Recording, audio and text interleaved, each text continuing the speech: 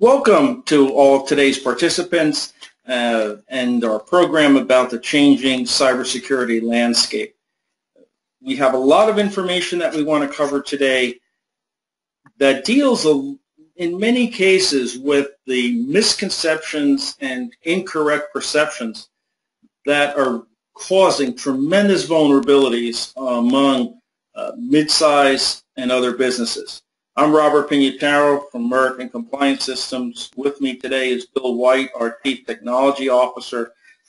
I'd like to point out that Bill has well over 20 years of experience helping companies just like yours protect their networks and their data and information from the type of theft and problems that we're seeing more and more of today.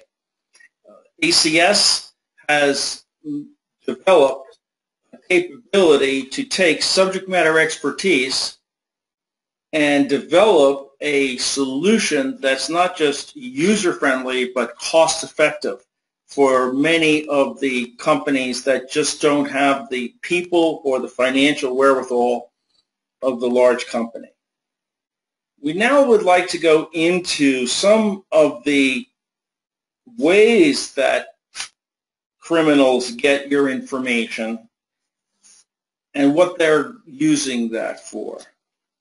Here are some of the techniques used by criminals to develop a way to get your information. Malware is a code or a program that does malicious things. There are viruses, there's phishing and spear phishing and incidents. All of these, it's not so much necessary to know what each one is as it might be to know that they're all designed to gain access to your data, to your information, or money in your bank account. And if I can interject 1 second, Robert, this is Sure. by no means an extensive list either. There's a lot more going on. These are just some of the ones that we're going to come across today during this discussion, so we thought it might be important just to kind of lay them out there and give you the definition. Right. And now we'd like to really talk about the perception and why that doesn't jive with what is happening in reality. This and the next couple of slides are really unbelievable by what they say. So if you look at some of the data here, almost 8 out of 10 companies say they are safe from cyber threats. Almost 7 out of 10 say they're not concerned with cyber criminals or hackers. And almost half believe a data breach or information breach would have no impact on their businesses. The next set of statistics show that they don't have in place because of what's in the first bunch of statistics anywhere near the things they should have. We'd like to draw your eye to a recent FBI study that was published in the Wall Street Journal and shows, this is found in our portal, mycybersecuritydepartment.com. Just type in the words www.mysecuritydepartment.com, and if you go down to the article in the lower right-hand corner, this is republished from the Wall Street Journal. And what it's showing is that a recent FBI survey has found, and we can highlight that as the second paragraph, that the bad guys are more and more focusing, and these are groups domestically and overseas, on smaller companies. And these are the very ones that we just read the statistics of how unprepared they are. And their main goal is not social discrepancy with a political view. Their single main goal is money. They're after financial gain. And this article shows how the latest approaches by these international groups of criminals are focusing on taking the money out of the bank accounts of the small and mid-sized business.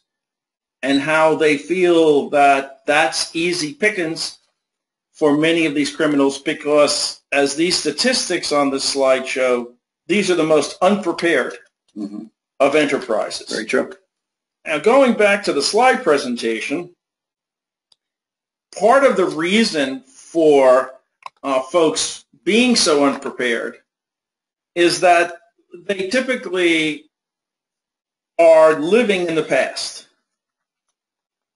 And by that, on the left part of this slide, you can see a picture of a movie that came out in the 80s where Matthew Broderick played the role of someone that was just innocently thinking he stumbled upon a game and had tripped into the national defense system and was about to start a nuclear war game. Right.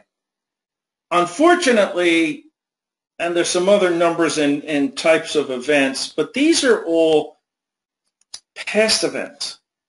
This slide is showing, again, some of the things that people say that we hear, that Bill has heard, such as, well, my company's too small. They're after the big guys.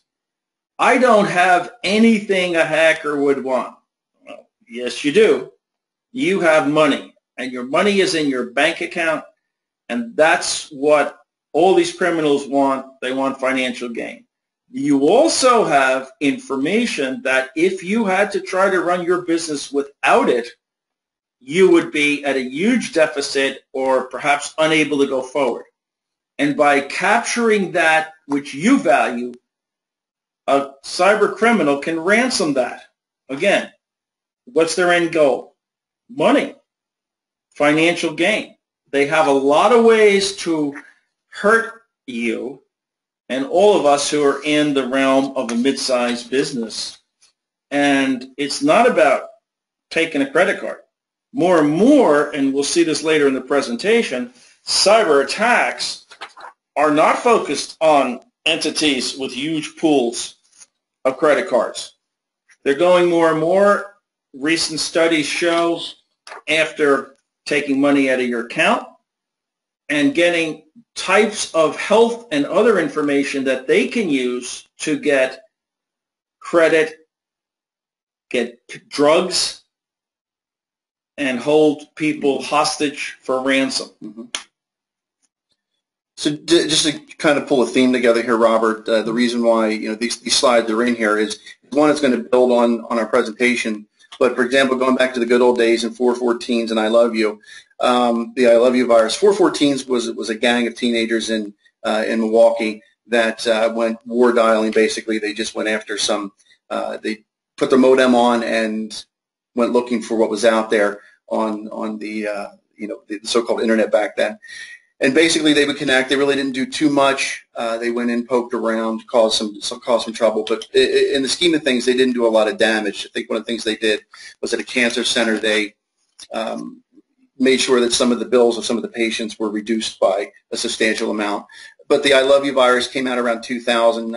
Some of us might remember that, and the response to that was to get antivirus on your systems as quickly as possible. So we wanted to paint the picture there that a lot of small business owners today have this image of a youthful Matthew Broderick hacking into their system, not really to do any harm, and you just need antivirus and firewall. And one of the points of this presentation you'll see is to show you that that is no longer the case. Antivirus and firewall, while they're still very, very important, is not the be-all, end-all of cybersecurity. And again, small business owners tend to think that they're not a target, and that's just not the case, and we are going to build on that. And one of the things that I've done in the past is to respond to folks that have said, I'm too small, I don't have information that a hacker would want, why would they come after me, or I don't take credit cards is another big one. I go in and I've asked questions in the past such as these. Well, if you think you're too small, do you have any employee data that's stored digitally? For example, their Social Security numbers, maybe their days off. Maybe they got a doctor's note telling you why they were off and why they came back to work. That might be considered personal health information if you've got that data on there. Do you have any emails that you don't want going public? Do you have any intellectual property stored in any servers? Do you want to avoid damage to your hardware, for example, because there are viruses out there that will physically damage your hardware or or embed themselves so deeply into your system that you have to scrap the hardware that you have. And Bill, a lot of times the purpose of this is not so much that information which a company has is that valuable that someone's going to sell it outside, but interrupting that, preventing that company from accessing it is something that is felt the company would pay a lot of money to ransom back. Oh, absolutely. Absolutely. So by messing up your system and your hardware and your ability to access files, that's a good rationale for getting ransom from the company. Say, okay, we'll unlock these. Some other things that I ask is, do you want to avoid paying to get your encrypted files back, which is what Robert was alluding to? Do you want to explain in court to your plaintiff's attorney or an attorney general why you did absolutely nothing to protect your data? You didn't do due diligence, due care? And a point there, in a recent seminar we just did, one of the experts was discussing how even when none of the data that you have is compromised, it's never breached, it's never taken, it's never attacked, you could still be held liable and face fines, penalties, and lawsuits because more and more states, and there's a number of them now, and these were discussed in our earlier webinar, which is also accessible through my cybersecurity department.com. Many states now have rules on the books that the mere fact that you do not have in place proper protocols to protect that information makes you vulnerable and liable. And that's a pretty important thing to understand, because more and more we're seeing where attorney generals, different states, are going after companies, and there's no breach. There's no loss of data. It's just that they didn't protect it sufficiently. Right. They're being more and more proactive. Right. And to speak to that, California is a prime example. Let's say you're a small company and you've hopped on the trend of creating a mobile application for your business, and you put it into iTunes or Google Play or wherever it is so people can download it. Let's say you've paid a developer to do that. The developer did not put a privacy policy in the application that people are downloading. Well, California says that's a no-no. Around 2013, they came up with their mobile app privacy guidelines, and you can be fined about $1,000 per download of that application if your application does not include a privacy policy. Staggering. So some more, just briefly, we'll get through this. Have you determined the impact of not being able to conduct business for a day or perhaps a month if you're not even prepared for a breach? It could last days to months. And do you want to avoid being sued because the bad guys gain access to your vendor through your network or employees? So, for example, they use you as a backdoor to get into a vendor of yours. That does happen, and you could suffer a financial penalty for that. Now, the changing landscape, again, the reason why we put the Matthew Broderick slide up there, and we listed out why small businesses might be thinking that they're immune. It's a changing cybersecurity landscape. It's an arms race between the good guys and the bad guys. But there's a lot of news out there that tells you that you are at risk, and the reason why you are at risk are some of the things that you see here on this slide. For example, hacktivists, organized crime nation states. Typically, your larger corporations are going to have to fear that. But your employees, that they pose a big risk to your company. Not just bad employees or malicious employees, the one that you fired last week, but even your good employees, your knowledgeable employees, the ones that come in every day and work hard, could be a way for bad guys to get into your and this is something that is worth just addressing for a moment. Really, with existing employees, and many, if not most to all of them, they are not out to hurt the company. What is meant by these type of issues and this group is that unknowingly an employee can download a document, upload something, open an email, not be trained enough to determine that and this is a very recent example, that the address for the wire transfer to send the money looks very much like the bank we always deal with, but isn't. And this is something that's happening more and more and more.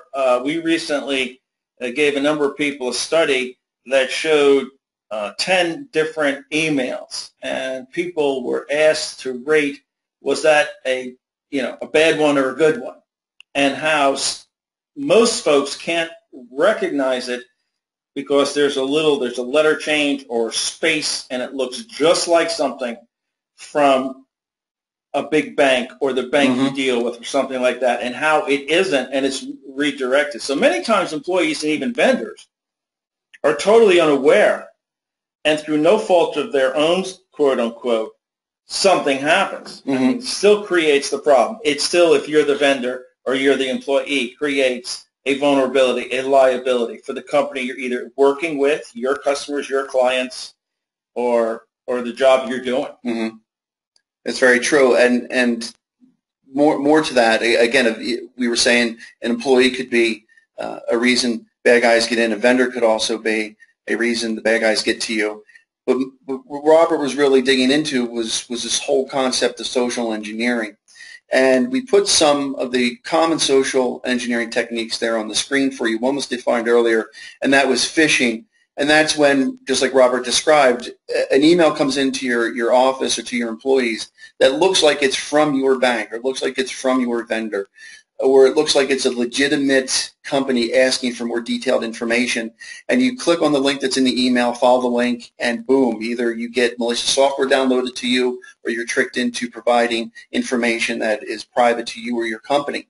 So that's what phishing is. Whaling is the same thing as phishing, but this time they're going after upper-level management. They're going after the CEOs, the CIOs. And then phishing is a voice-related type of social engineering that is related to phishing. I just had one of these the other day where you get the phone call that says you've won a cruise, or you've won some type of vacation, and you're tricked into entering maybe your social security number, your address, your name, and then boom, criminals got your information. But basically, just know that they all employ tactics that they know maybe a little bit about your company, or they guess something about your company, and they leverage that in an email or via the phone. Watering hole attacks. If you picture the watering hole on the Serengeti, perhaps, where all the animals are gathered around drinking, and the crocodile comes up and nabs his dinner. Well, that's the same type of thing.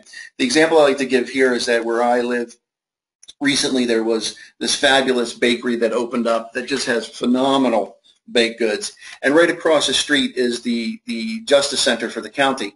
And now, if I was a bad guy and I wanted to cyber attack, let's say, the Justice Center, I know that that Justice Center is going to be nailed down. They're going to have the firewalls. They're going to have all their controls in place, or they should anyway. So basically, I know that that's a castle. It's a castle that's well defended, has a moat around it, it has soldiers inside.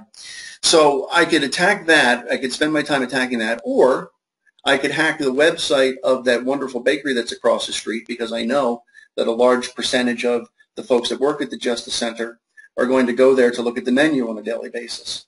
So I could hack the site of that bakery, and then push some bad software down to the customers that are there to see them out. Excuse me. And the bad guy doesn't have to live in proximity to that. Very true. A bad guy with the same theory could go find where are all the restaurants and donut shops around my target, rationalizing that most likely a good number of the people working in my target go there. Right. Then the last part of this slide, we talk about ransomware. Ransomware came about around 1989. There was a piece of ransomware out there called the Age Trojan, and the writer of the code for the Age Trojan basically had to go in and encrypt files on computers. And then in order to unencrypt files, you had to pay, I think it was $189 or something like that back then, to unencrypt it, and this person that wrote this malicious code was then going to donate the money to AIDS research. So he was proved to be mentally ill. It seems like he was a type of hacktivist at the time, where he was doing something for the greater good. he was doing something malicious for the greater good, but in fact, he was a bad guy. And then we had an uptick in ransomware in 2005, and then again in 2013 with the introduction of CryptoLocker, and that's where most of you might be familiar with ransomware. What happens is, if in the case of CryptoLocker, it goes in and encrypts your files, and then you get a message saying that your files are encrypted and you can't get them back until you pay money through Bitcoin, which is really untraceable. So they will unlock your data. They will unencrypt it if you pay them. So well, and there is part of the changing landscape. In 1989, an individual designed something to encrypt files that you would pay him money, and his purpose, though, was to aid in medical research.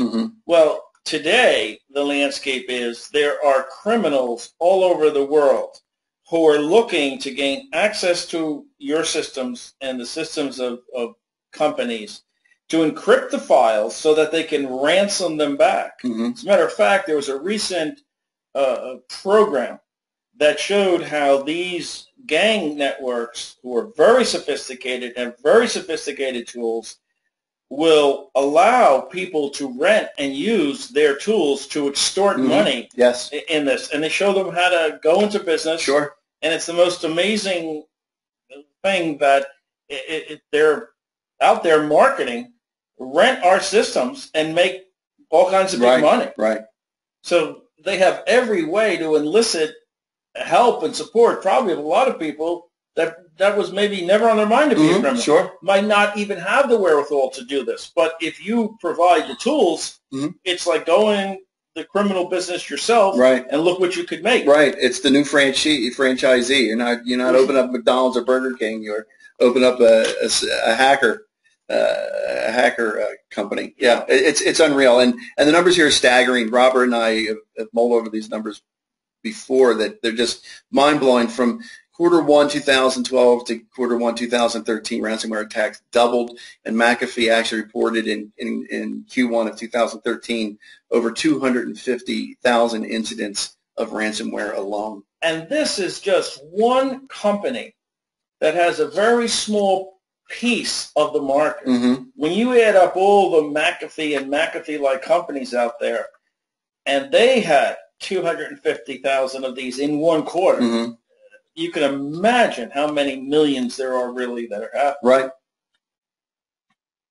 This next slide comes from a partner of ours, Net Diligence, which is a global company that deals with cybersecurity and really focuses on risk mitigation and also, more importantly, breach response. It's a wonderful organization, great people, very knowledgeable.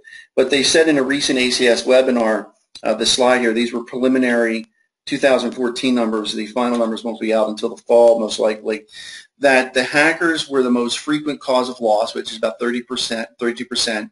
Malware and viruses were 15%, and rogue employees were 12%. Now, just so you know, included in those numbers, we see a specific number for a rogue employee at 12%, but if you look at the slide on the right-hand side, you see staff mistakes as part of it, paper records, theft of hardware. So people play an important role in the cause of loss of data. It's not just hackers sitting remotely dialing in and taking data. They're tricking your employees into helping them exfiltrate the data. And that's probably an operative word, that these employees aren't bad employees. They're tricked or compromised in some way and are unknowing. Also, we should point out that with regard to these slides, they come from claims made to insurance carriers.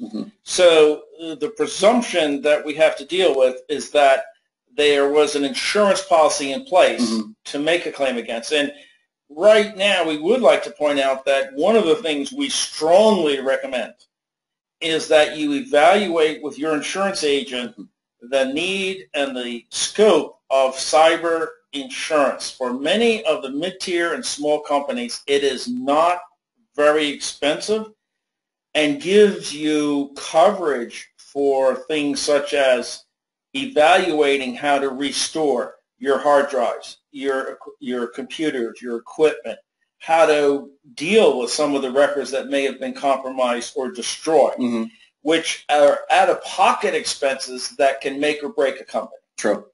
And we'd like to really, really stress that throughout the program, and also point out that while ACS works with many in the insurance arena, many agents and agencies, we do not market or sell insurance. Our purpose is just really to work with the insurance agent and you and help you get to the best place. Mm-hmm. And before we jump to the next slide, I think last I saw, I'm not too sure on the number, so I don't want you to take this with a grain of salt, but I think it was about 30% of some loss was coming from ransomware. I saw that in a different report that came from a different company. Again, the study that we're looking at now is just based on a portion of some companies that have insurance. That's where those numbers are coming from. And something to point out, there's all kinds of studies, and a new one comes out every day. Yep. The important thing is the landscape is changed and is changing rapidly because the worldwide networks of bad guys are after more and more mid-sized and smaller businesses. Mm-hmm. And the statistics will show that and are starting to show it, and studies like the FBI survey show it. And these are the leading indicators mm-hmm. of where the market's going, because unprotected, as we saw in the other slides, and there's a few more studies that we'll show through, mm-hmm. this is really the easy pickings. Mm-hmm. Right, and it's a great point you just made, and just realize about the changing landscape. If you look at on this slide, the number that for malware and virus, the losses that come from malware and virus, I don't want to say only, but it's only 15%. So that's an example of the changing landscape. What about the other, the other 85% that's not coming from a virus? How do you protect against that? It's not your antivirus isn't going to help you. And that's good too, because I know, Bill, on some of the programs that I participate with you doing, people say, "Oh, well, I have antivirus mm-hmm. software, right? So I'm protected." Right. It's one of the other things you hear. Or I have cloud storage, mm-hmm. I'm protected. True. And the answer is you have a bit of protection, but you are still hugely vulnerable mm-hmm. and really need to know it. Mm-hmm. Just having malware software or records stored in some other place or in the cloud doesn't cover it. True.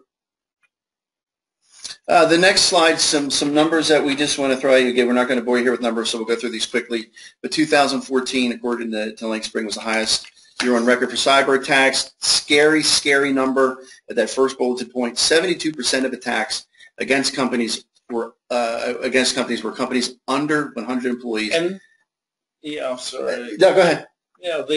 That is the staggering number, and shows. I mean, under 100 employees. This is a Verizon study in 2012, and the pace has picked up.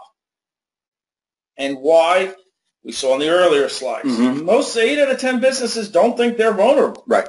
They've taken no steps to protect themselves. Well, the bad guys have latched onto that. Mm-hmm. They're reading the statistics going, why should I attack I think you had used the analogy before, the strongly defended castle mm-hmm. or fortress. Mm-hmm. I could go easily walk down the street conceptually right. and take money out of all these people very easily. Right. Very easily. With very little risk. Mm-hmm. And a lot of times, if you picture the hacker just targeting your company, going to your servers and targeting, that's not necessarily true. It can be automated. So, it doesn't have to be the hacker sitting there spending his time going after your little company. It could be something that's automated. Some other numbers, 7 months is the average time it takes for an organization to realize they've been attacked. And 84% of those breaches have been evidenced in logs on the servers or on the network devices like a firewall. 90% of small to medium-sized businesses don't protect their data, which is scary. 45% of small businesses targeted in spear phishing attacks. Spear phishing is a type of phishing attack. Again, phishing is when you get the spam email that says you need to update some information, click on the link, it's your bank, trust us, and then they take you to a malicious site or force some software down onto your system. Spear phishing is they know a little bit about you. They might know what bank you actually use. So the email coming to you has the bank header, has some text that maybe was taken from the bank website.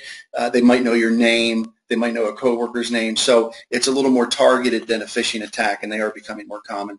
And then another scary number, 60% of small businesses can't survive a major breach. Years ago, this was one of those numbers that people threw around, and it was sort of like an old wives' tale.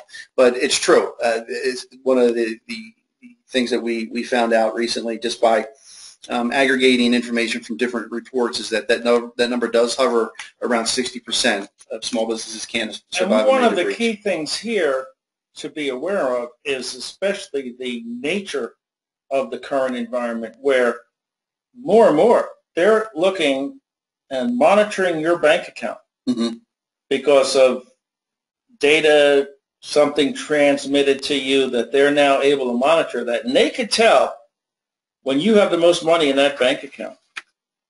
And that's a large part of what they're after. Maximize it when the money's in there, take the money out of the bank account. There is no protection for that by the banking system. The commercial bank accounts are not protected from cyber theft in any way. And so you really need to have a insurance policy or, at a minimum, in place protective measures to determine this. Much of what our solution brings is a way to determine and to even install a device that will, among many, many things, 24/7 monitor your logs, monitor your information, and report immediately with flags and bells and whistles through a dashboard that something's going on, so that you're not 7 months out. And now somebody sees the pattern of when you have the most money in the bank, or normally you have 5,000, 10,000, and all of a sudden you've got 100,000 because of a project or something, and the money's gone. And we're seeing more and more and more of that from property management firms where escrow money is being taken, to those companies that were small businesses that are mentioned in that Wall Street Journal article that we introduced earlier. And they can tell probably just as well as you and your accounting department when you have the maximum amount of money in place and they're there. Very, very problematic situation. And just to bring up a term that's being used here on this slide, which is kind of new, the word breach. There was a slide previously that we just kind of glossed over, where there was a definition of an incident versus a breach. An incident is something that occurs that's security related or affects what we call the CIA, confidentiality, integrity, or availability of your data or your systems. So a breach could be, an incident could be a virus, an incident could be just a hardware failure. But a breach is something that's a little bit different. A breach is a type of incident that occurs, and that sensitive information has been exposed, seen by unauthorized personnel, been exfiltrated from your company. So the definition of breach will vary from state to state. Definition of breach will vary from insurance carrier to insurance carrier. But just know that however breach is defined by your state or your insurance carrier, that's going to determine how you react to a breach. It's going to determine time frames. It's going to determine forensics. It's going to determine who you have to notify and by when. So it's really a big component. And this is an excellent point, and one of the main reasons why we have included in our cybersecurity solution a response team that is available if and when a customer on that system, on that program, is breached. Because like so many things, it's when the hits the fan. How do people respond? How can they respond as a mid-tier business without the wherewithal to do that, without the ship sinking? And we'll cover the program and some of the key features of it in a little bit. So some other numbers to continue. We don't want to get hung up on numbers, but the average data breach cost in the U.S., I think this is for 2013, was $3.5 million. Notification cost was over $500,000. The per record, it's hard to give a per record cost. So for each record that was exfiltrated or breached, about $277 per record you're going to spend. We've seen numbers anywhere from 2 cents to up to $35,000 per record that was breached, and that depends on fines and penalties. It depends on the number of records that were breached. There's a lot that goes into that number. That's why it's hard to nail down. And also, what has to be remembered by that is these hits of data are derived from entities that are reporting. Mm-hmm. Most of the small tier businesses are not reporting. Mm-hmm. So most of the problems are just off the scale by way of records. They are not in this. Sometimes people look at this and say, well, wait a minute, $3.5 million, that might be more revenue than I have. Mm-hmm. Well, it's not more revenue than the big guys have. And again, the statistics that we're seeing are tilted a bit towards the higher end because those are the ones that make the news. Those are the ones that have had the insurance and had the claims mm-hmm. and made all the headlines. What we're now seeing is countless hundreds of thousands of mid-tier businesses being impacted, and they never report. Right. So that's really, I think, a part of seeing the trend, but also the takeaway from this. Right, right. And another takeaway, too, is to realize this is why 60% of small businesses can't recover from this, because it's a huge hit to companies, these numbers. And more importantly, this isn't mentioning the public relations disaster, the loss of business, the following days you discover, the immediate days after the breach where you're trying to regroup and rebuild your infrastructure and find out what happened, plus the public relations disaster where you're losing customers for, maybe months or years down the road. So it's huge. It really is a huge. And we kind of want you to focus on, too, about government regulatory fines. Maybe you've got industry fines. PCI is one of the bigger ones, the payment card industry. We've seen an uptick in lawsuits and fines by federal and state agencies for companies that don't protect data. We talked about that a little bit earlier. Robert brought that up. You don't necessarily need a breach. But I would like to bring a personal story from here. One of the customers that I've worked with, it was a masseuse. It was a massage parlor with several masseuses, and I was discussing PCI compliance with them, and they said, "Oh, we pay our fees to PCI. We do take the credit cards." And I said, "Well, what about the compliance?" And the owner said, "Well, we've got this big questionnaire to fill out, but it's kind of overwhelming. We don't fill it out. PCI charges us for not filling that out." So, it wasn't really that they're flippant or they're just dismissing the need to do that. They're overwhelmed by what needs to be done. They don't know who to turn to. But more importantly, they don't know that just because they're paying PCI for their lack of filling out this application on their own, because they're not taking the appropriate steps, they might be open to even more fines and penalties once they're breached. And therein really lies, and the farmer's insurance commercial. Mm-hmm. What you don't know can hurt you. Right.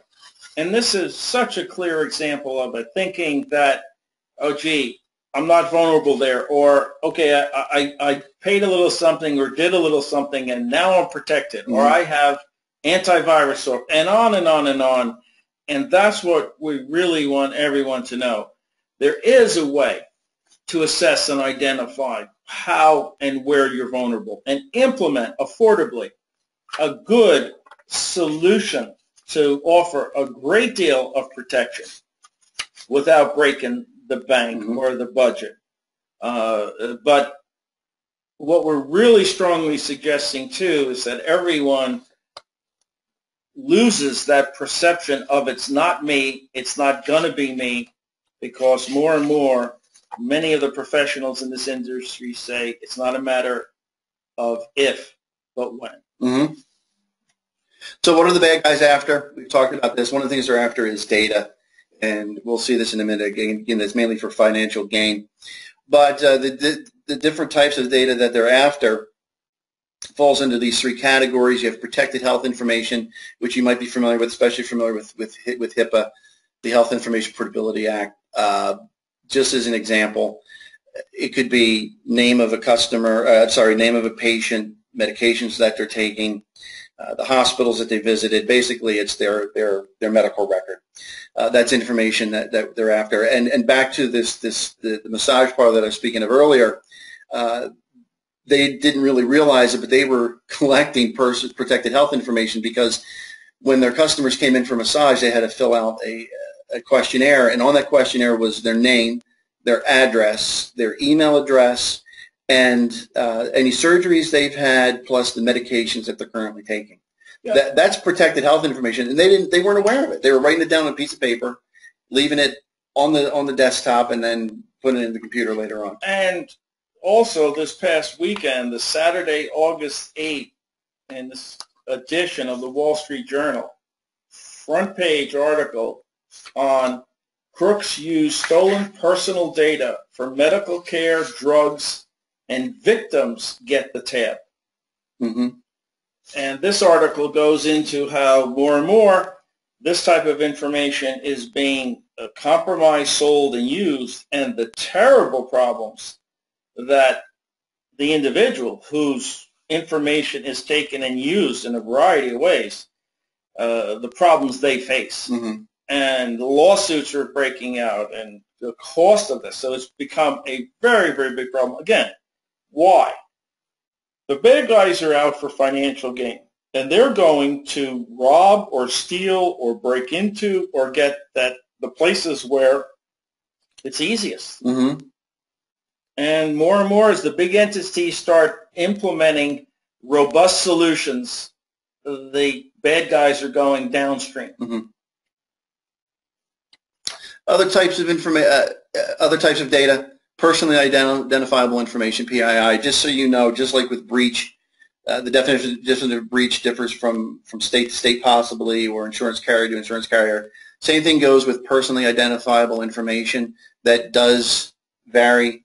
47 states and territories have different definitions of what PII actually is. But PII, for example, would be a name and social security number, possibly your driver's license number, bank info. Some states it could be your account information, maybe login ID, your email address, password, that type of stuff. Also on this, what folks have to keep in mind, and this was brought out by one of the experts in another webinar, is that it's not just the state that you do business in, mm-hmm.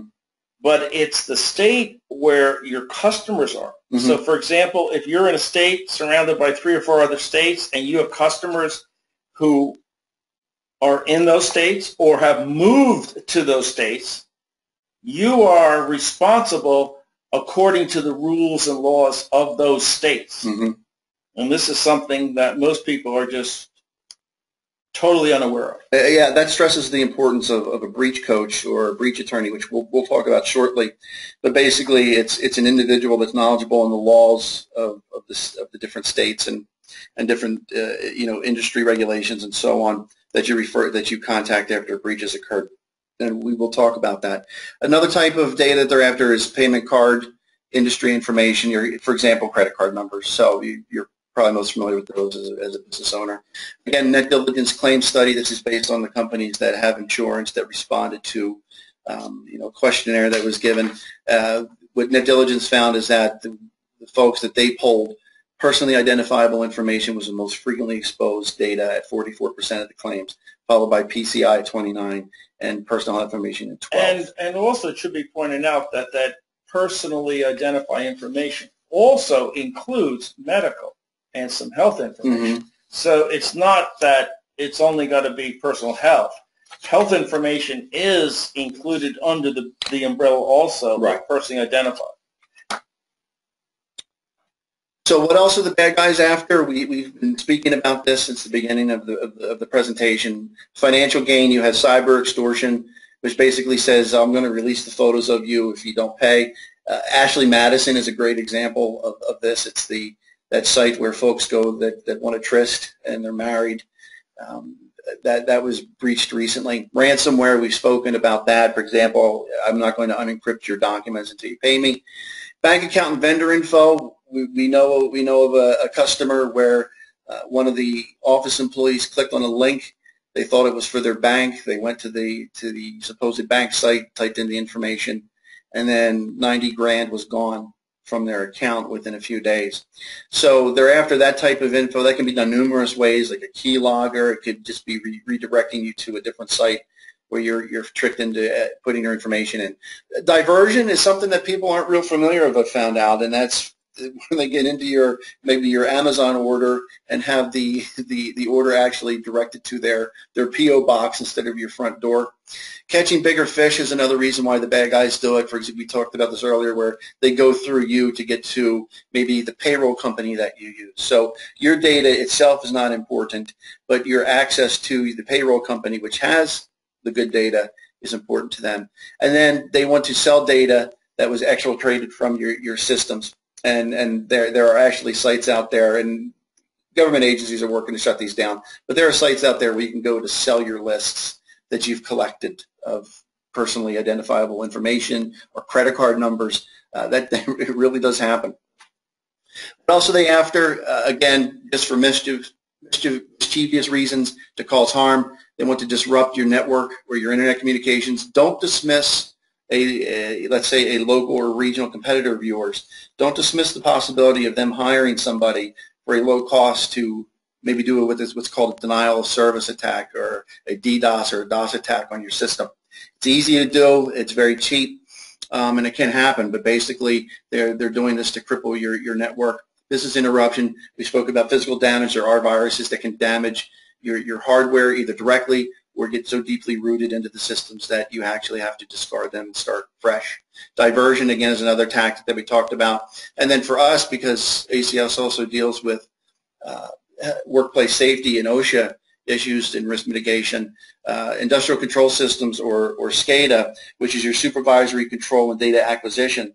Those systems, some of those systems could be 30 years old or 20 years old, and they were not designed to be internet-facing systems. And so they use protocols that were not safe or not secured, and they can be hacked and controlled and so on. So these pose health risks for your employees if you're using these types of things. Again, it could take your system down and you're out of business for a couple of days while you try to regroup. But just know it doesn't always have to be about getting personally identifiable information or health information. There are other reasons why they will hack into you. So what to do? This can get pretty mind-boggling and mind-blowing as we get into this. We're not going to get too detailed, but please know that there's an easy way around all of this. You can turn to folks like us who know about risk mitigation, particularly surrounding the cybersecurity world, and we can get you to where you need to be. And what this really shows is ACS has developed a defined methodology that is at the heart of what our solutions bring, that identify the risks and vulnerabilities, and then follow with how you prepare, prevent, and respond to them. And that's really, in essence, the solution to a lot of this. The capabilities that we've developed, moreover, allow this solution to be something that is priced at a range and availability that makes it available to the many, because it is cost effective. It is something that can be implemented and maintained without requiring legions of people and hundreds of thousands of dollars of expense. True. So again, what Rob was saying about the methodology is that there are 101 ways, 101 methodologies that you could employ to help you identify your risks and mitigate your risks and vulnerabilities on a cybersecurity level. So we came out, we were sitting around thinking, what's the easiest way to kind of get our head around this and help our customers get a head around it? And if you break cybersecurity down into the 3 phases of action, where you prepare for a breach, it will happen. It's not a matter of if, but when. You try to prevent a breach, and you might say, well, if you're telling me it's just a matter of if and not when, why would I need to prevent? What's the purpose of it? There's something called the 20 top critical security controls. These are things that you implement or do to prevent the bad guy from getting to your data or to your systems. About 80% of attacks can be thwarted or prevented by addressing those common security controls. Again, that leaves 20% that are still out there to hit you. So you have to prevent. You have to prepare, because it's most likely going to happen to you. You have to prevent, and then you also have to respond. So antivirus and firewall kind of falls under that prevent, and building on this theme of changing landscape, you have that leads to what you do to prepare and to respond, and we'll address that as we move in here. So again, don't be overwhelmed. Just know as we're going through this that ACS has developed its five steps to cybersecurity. And this comprehensive security solution, A, is easy to implement. So, for example, we've got a crisis support team that's going to help step you through this, particularly after a breach. We have experts that lead you through the process, for example, what plans and policies you have to implement. It's really seen as a safety net. We have state-of-the-art technology, particularly at certain levels of our subscription. You get what's called a unified security management system, sort of an all-in-one way to protect your digital assets, to protect your people, your devices, your hardware, your network. And that is 24/7. It's around the clock, and that includes the support and updates. And then it is very budget friendly. We know that we're working. Our target market is small to medium-sized businesses, and that's been a very, very underserved demographic in the cybersecurity world. Everybody wants to get into Target and sell them their solutions. Everybody wants to get into eBay or to Sony and sell them. Nobody was really recognizing the need for small businesses to be protected. So we're very proud of what we've done with our subscriptions. We brought together some partners that play in that big space with the Targets and so on, but recognize what we were trying to do for the small businesses and help design a package for you. And that's starting at under $150 a month. We can get you a good subscription that helps you, sort of go through the maze of cybersecurity risk mitigation. And what it also does is it provides for implementing and maintaining a very good posture and defensive posturing program that'll nip many of these things in the bud, avoid a number of the top 20 occurrences and vulnerabilities, and very importantly, give you the ability to work with your insurance agent to get a cyber insurance policy that offers the best coverage by breadth and scope of what it should be based upon what your business does and what your business is likely to encounter. Not that the credit card information is stolen, but that the data is corrupted, or the money's taken out of the bank account, or I may have to reconstruct my records. Those are the key essences of where many companies are vulnerable, and the policies can well be tailored to that. And so again, we work with you and your agent to help you have the best pricing and the best coverage. So what to do in this changing landscape? If it's not just antivirus and not just firewall, what are we supposed to do? Well, in order to mitigate the risks. And what Bill's now describing, too, are the individual pieces of that chart. When our subscription program is implemented, it gives you these aspects, these coverages. Exactly. So what to do?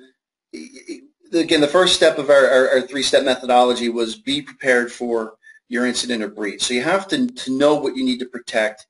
You have to know what the vulnerabilities are of those assets. So asset identification is a huge piece of this changing landscape. You have to know what you have for data, hardware, software, etc. There's software that can do that for you. Our solution does it for you.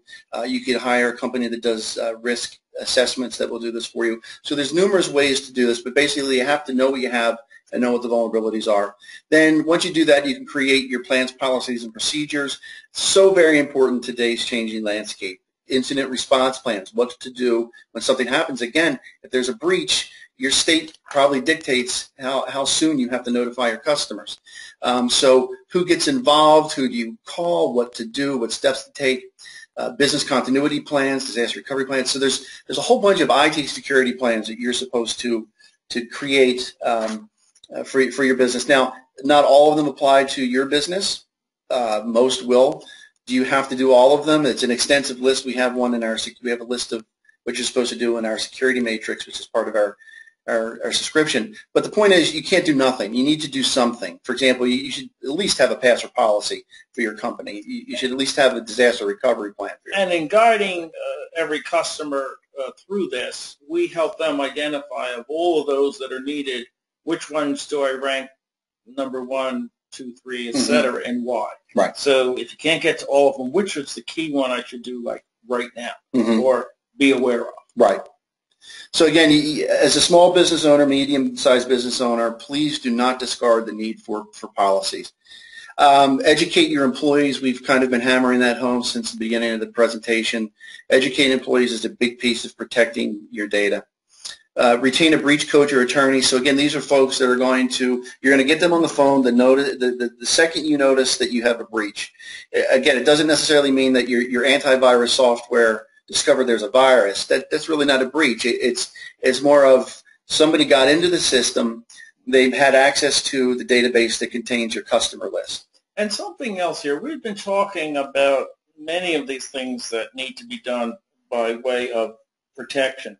And more entities that you and your company deal with are starting to very rigorously look at the levels of protection that their partners, their vendors, their contractors and subcontractors have, because they realize their system can be corrupted because you don't have the proper controls in place. So it's becoming more widespread, and we think that trend will really continue. We've seen it in other industries with workplace safety, where a contractor who has hired subcontractors is requiring proof of a robust safety program, or even having an entity audit the robustness, if you will, of their safety program. And very similar things are happening here with regard to the evaluation of a partner or vendor's cybersecurity program, because those relationships just don't want to and can't afford that they get infected or they have a problem because you didn't do what you should do at a minimum. Right. So to be prepared, retain the breach coach or attorney or privacy attorney before the incident happens. As part of this our methodology, be prepared. Same with your forensics experts. These are the people that are going to be your first responders that get in and look at the systems, determine what happened to them. They're going to establish a chain of custody, for example, of the hardware that was hit, take images of what happened. So again, the point is that you want to do it before it happens. You don't want to call these people up the day it and occurs. Realizing that most of this is beyond the capabilities of many of the companies, we have this whole mechanism incorporated into our base solution so that when something happens, if and when something happens, you have the availability of all these experts. You don't have to worry about, oh my gosh, do I have to go get a lawyer and a law firm and put them on a retainer and I can't afford that. All of these are to make you aware our solution brings simplicity to it and does it for you. True.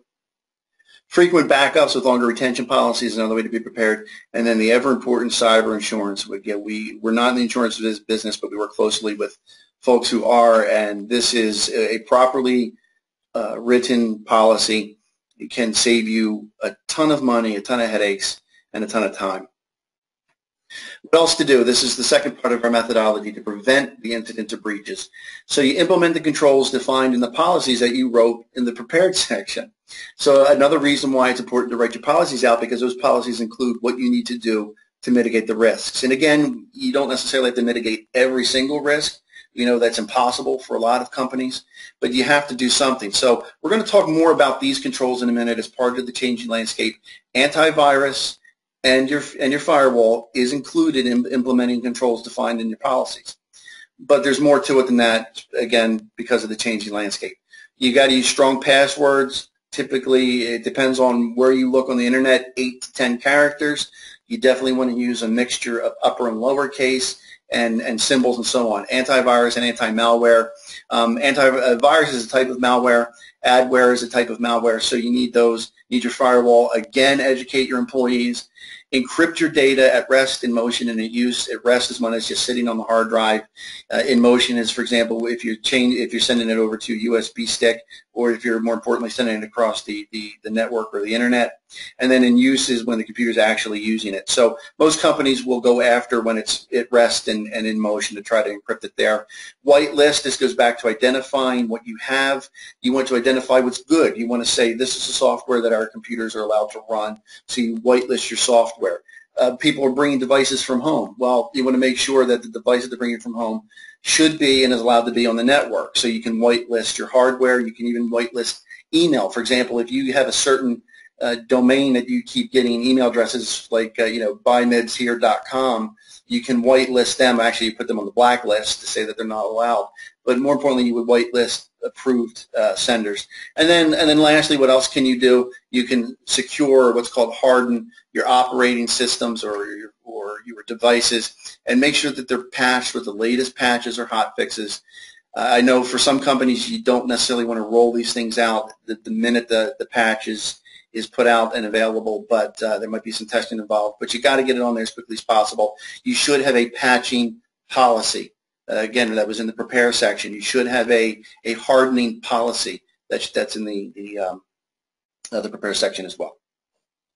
And then here's some of those important controls that we were talking about. So in addition to the antiviral software, anti-malware, in addition to your firewall, what should you do? This is an extensive list. I'm not going to get into all of it, but just please again realize that we have a solution for you that includes all of this.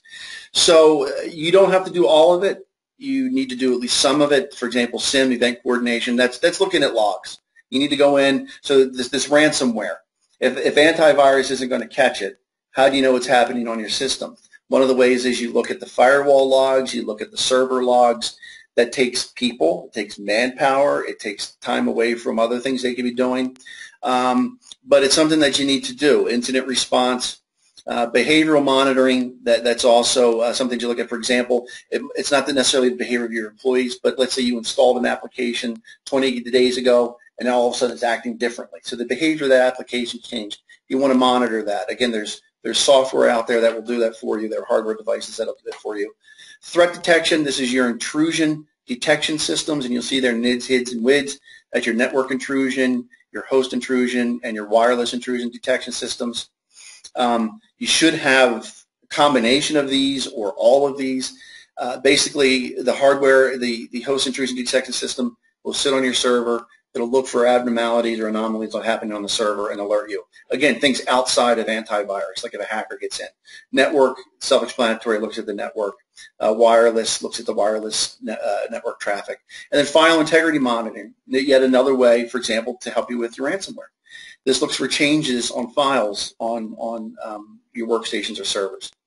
Vulnerability assessments, we can't speak enough about these. Again, you have to identify what you have first, and then you have to identify the vulnerabilities of those assets. So there's continuous vulnerability monitoring. There's something called authenticated, unauthenticated active scanning. But just realize that you need to kind of audit or do an assessment of what you have and what vulnerabilities there are. It can be done manually, which could really be a tough thing for a company with 10 or 15 people. But there's automated systems. Again, there's some that are included in our solution. Asset discovery, we talked about that, and then a good forensics toolkit, which is what helps you find out what happened and get that chain of custody and help you design your controls to make sure it doesn't happen again.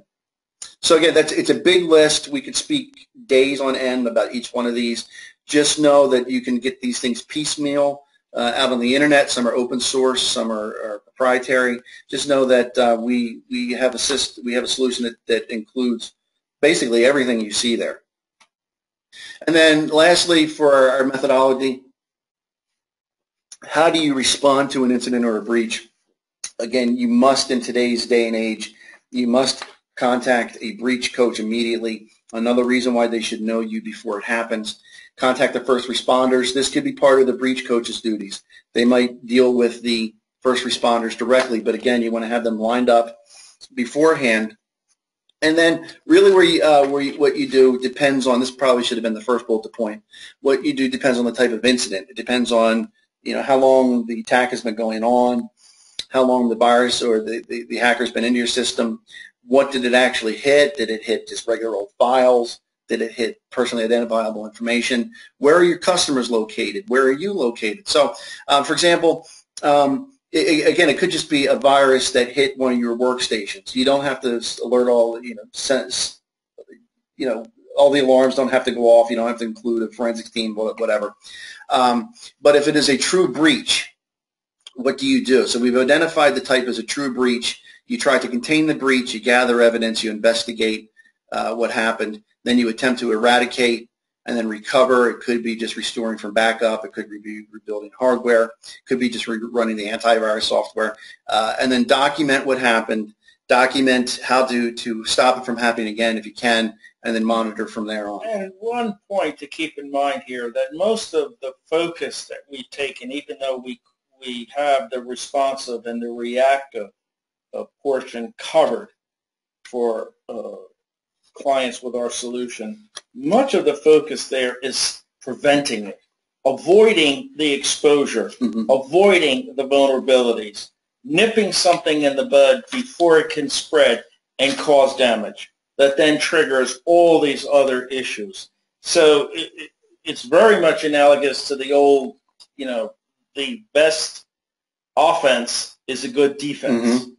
And we are, in many cases, in a defensive posture because the bad guys are constantly coming up with new wrinkles and ways to hurt us for their financial gain. And our systems and our approach is a fluid one that is constantly maintaining that vigilance and vigil and helping you be aware of it. So options for implementing all of this, if we start at number 3 there, do it yourself, outside consultants. You can go out there and do your own research and find out what needs to be done and what products are out there and services. You could hire a consultant, maybe cost you $100,000 a year to do that. Or for step 1, we have our ACS 5-step cyber solution, which again starts at $150 per month, and we'll dive into a little bit more about what that actually is in just a moment. So you can go with our cyber solution, which is a low cost, easy to implement solution. Or you can keep your head in the sand and pretend that nothing's going to happen to you, or say, why do I have to prevent if it's going to happen anyway? Pardon me. I think we prevented some very valid reasons why you shouldn't do that.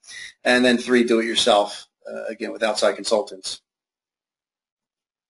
So just to rehash our solution, again, it's easy to implement, state-of-the-art technology, and it's budget-friendly, starting at $150 per month versus possibly $100,000. And now we're going to walk through what is contained, an overview, a brief overview. We know there's a lot of information being absorbed now. This is just to give you a brief overview of what is in each of the steps to help identify what is potentially able to cause you a problem, and then ways of going about putting in a defense. Here they are. And again, we're very proud of what we've done here with our 5 steps. This actually came as a spinoff from our 5 steps to workplace safety. Dealing with OSHA, we realized that cybersecurity is risk management and identifying vulnerabilities and then putting controls in place to protect yourself. So these 5 steps also apply to our workplace safety. But basically, step 1, you need to know what you have and what could happen to what you have. So identify risk and vulnerabilities, and this you can do this in several ways. Included in our subscription is coaching, the actual procedures to identify the risks, and the actual tools.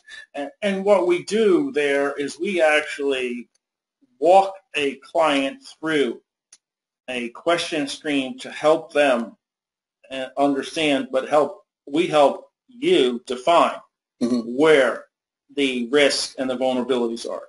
We have the experts. And so it's not like a go do it yourself, here it is. We actually walk you through that. And that's in the first step. Right. And some companies need that, that quote unquote first step to get them started on a good cybersecurity and good cyber hygiene that we call. And doing an assessment of what you have or identifying the risks is a key piece of that. And we'll supply the steps that you can do to do that. One of our subscription levels actually gives you a tool bundled in that will look at your network, your hardware, your software, and will identify the risks and vulnerabilities. But then there might be a CFO out there or CIO out there that says, or a small business owner that says, I just don't want to know the risks of my hardware and software. I need to know everything. We've got people here late at night. What about people coming in, looking through the windows to see who's in there, or what about people leaving stuff on the desks that contains, maybe they break down the password, leave it on their desk. So they need a more full-blown risk assessment. We can give that to them as well. ACS 5-step number 2, step 2, plans, policies, and procedures. We spoke about this again. There's probably 20 security policies, security plans that you should be doing. Again, not everybody needs to do all of them, but you need to do at least some of them. We give you the matrix of what they are and what to do. In concert with the expert on our end, your walk through which ones are needed for what you do, for where you are, and which ones are prioritized and why. So it really gives you a great layout of plans, policies, procedures that when and as implemented will help avoid the exposures and the problems. We help you prioritize that. We help you schedule that through a annual planning calendar and a way to say, okay, can I take this in bits and pieces? Right. And that way it's able to be done in bits and chunks, we'll call it, of tasks that fit within your resources, timetables, and budgets. And again, all the expertise is provided to aid, guide, and assist you in working your way through that. Right. And one of the I think it's the first bullet point there, the post-breach response. This is well worth the price of admission. This is available at several of our subscription levels. It's going to give you the team of folks that are going to help you respond. But again, the point is you want to get a policy or a plan in place before something happens on who does what, when, where, who to contact, so on and so forth. So this is the actual plan, but just know that our solution also gives you the actual breach coach that will step you through it. And the next step is training, and basically what we are providing at the base subscription on is access to white papers, webinars like this one, training, informational programs that can help you understand where you're vulnerable, where issues are, and these are broken up by category in a number of ways, and like every one of these steps, it's constantly updated and enhanced so that a customer has ongoing access to the latest, best information. The programs also have availability for online custom training and even plan testing and review modules to be inserted in their subscription if and as and when needed.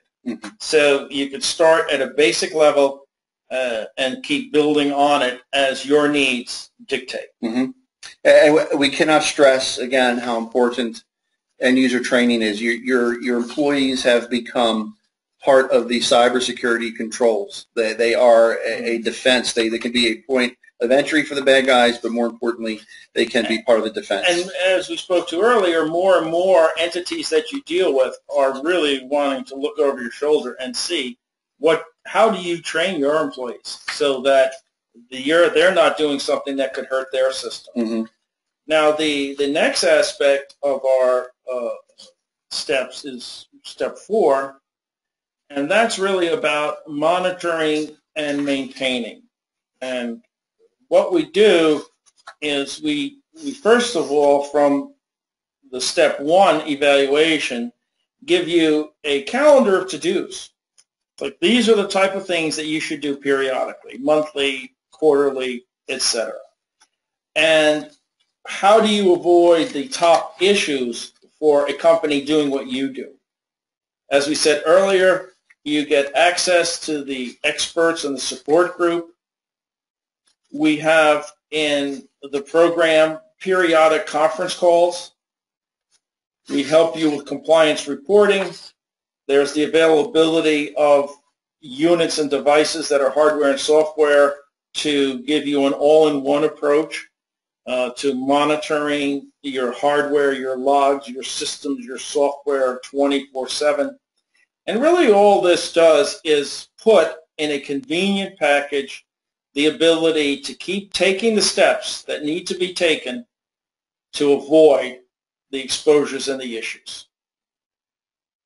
Right. To kind of drive home the point again earlier from that important control slide, we listed security, intelligence, behavioral monitoring, threat detection, all these things that you should be doing, not just antivirus and firewall. And one of those things that we discussed was the security intelligence, or what we called SIM, and log collection and correlation of the logs. If you think back to the one slide I had bolded, it said 80% of organizations breached had evidence in their logs.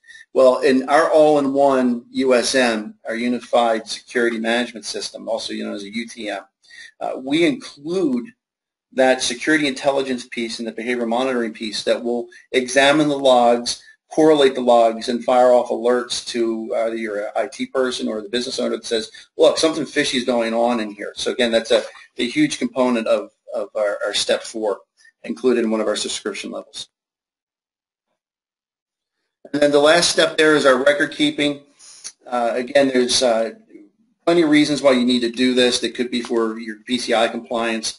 You need to keep a detailed record. Our USM will actually kick out reports, like Robert said, that you can then keep on hand and store. You need to create an audit trail so that if you are breached, you go back and find out what you had done before your breach, during the breach, and after the breach. And then your forensics, what was done as part of the forensic process, needs to be kept as well. And this is included, again, the mechanism for storing this information is included in the USM and then also in our 5-step solution. And then lastly, we have the compliance, which many states and other entities and vendors and relationships you have require proof of records demonstrating that you've complied with what they want to see done or with what the rule or the law dictates that you do. Right. Okay. So that rounds out our program. We want to thank you for your attendance and participation. We don't have the ability to follow up on a number of questions, but advise you that any that you have, just feel free to send them to us or call us up or relay them through your insurance agent or agency partner, and they will get them to us and we'll follow up on them. So we will provide all the questions sent to us and answers to all the program participants. So once again, we'd like to thank you for your participation and compliment you on your efforts to stay hopefully ahead of the bad guys. Sure. Thank you, folks.